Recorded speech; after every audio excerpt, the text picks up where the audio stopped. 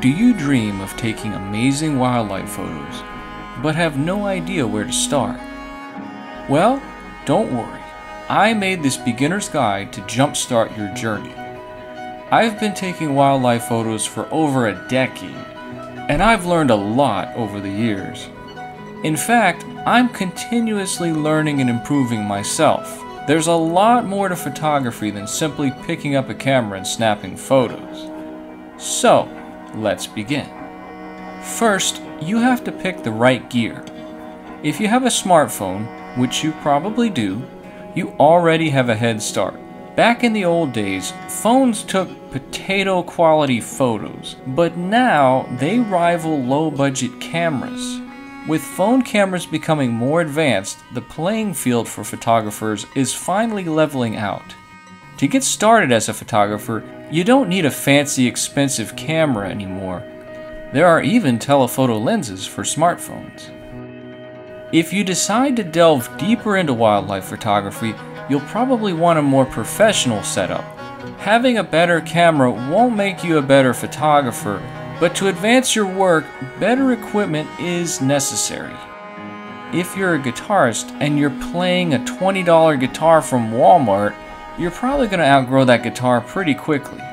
On the opposite end of that, don't blow all your money on the most expensive gear.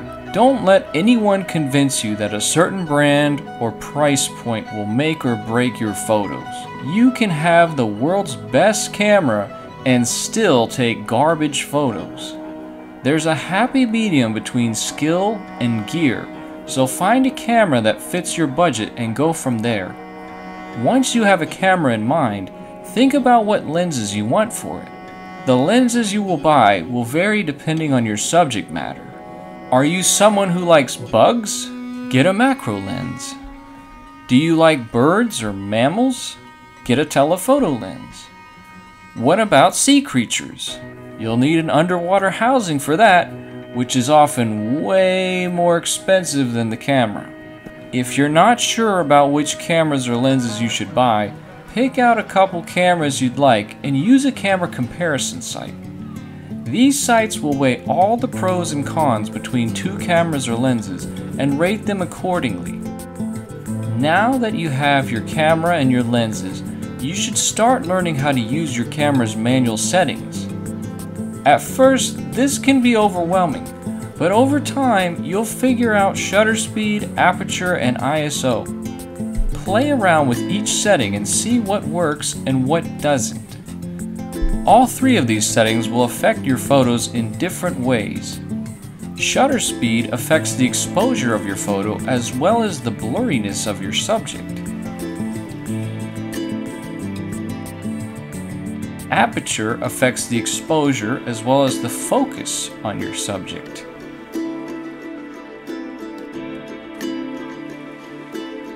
And ISO affects how light or dark your image will appear. I could go into detail on how all these settings work together, but it's better to go learn in the field. Go to your local park and start taking pictures of ducks or insects. Try different shutter speeds and apertures. Experience will teach you far more than some talking dude on the internet like me ever can. However, I will give you one cheat code. You ever see that weird grainy stuff in photos?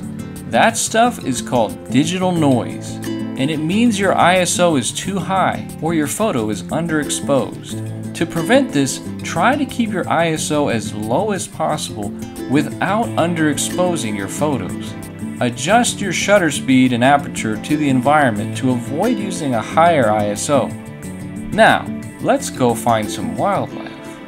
Finding wildlife can often be one of the most difficult parts of wildlife photography. Even in the most ideal conditions in areas where a certain species is regularly sighted, you can have awful luck. I know from experience because there's been many times where I didn't find the species I was looking for. That's where patience and determination enter the picture. Wildlife photography is very much about being in the right place at the right time. For example, this scorpionfish happened to start yawning when I took his photo. There was no way I could predict this dude was gonna yawn, but hey, I was there, right place, right time. Speaking of being in the right place, don't overlook your local parks. You don't have to travel halfway across the world and spend obscene amounts of money to have amazing wildlife encounters. There are likely numerous species within a few miles of your house. In fact, you may have your own little safari park in your backyard. Even if you live in a city surrounded by concrete and metal, you probably still have parks and green patches to explore. If coyotes can live in Central Park, you can bet there are plenty of other animals around.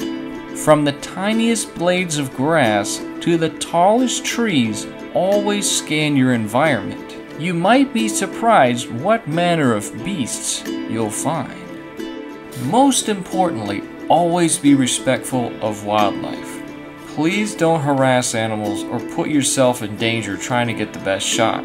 It's not worth it. Once you have all of your photos, your next step is editing them.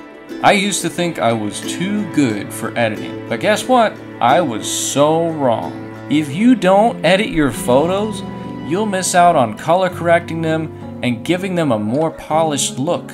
Basically, unedited photos are like a car that hasn't been painted. The bad news about editing photos is that photo editors are expensive. For example, Adobe Lightroom and Photoshop require pricey subscriptions.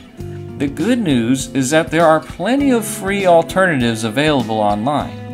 Raw Therapy, GIMP, and Darktable are great for editing on your computer, and Canva, InShot, and Snapseed are great for editing on your phone. Also, if you're looking for a free video editor, DaVinci Resolve is an excellent choice. Just like with the settings, I'm not going to go into detail on how to edit your photos here, but I strongly encourage you to play around with the adjustments and see what happens. Remember, this is your art, so it's not up to me to decide how you feel about your own work. I'm just here to get you started. If you like this video or you have a question, please give it a like, leave a comment down below, and subscribe to Tidewater Teddy. Thanks, and have a great day.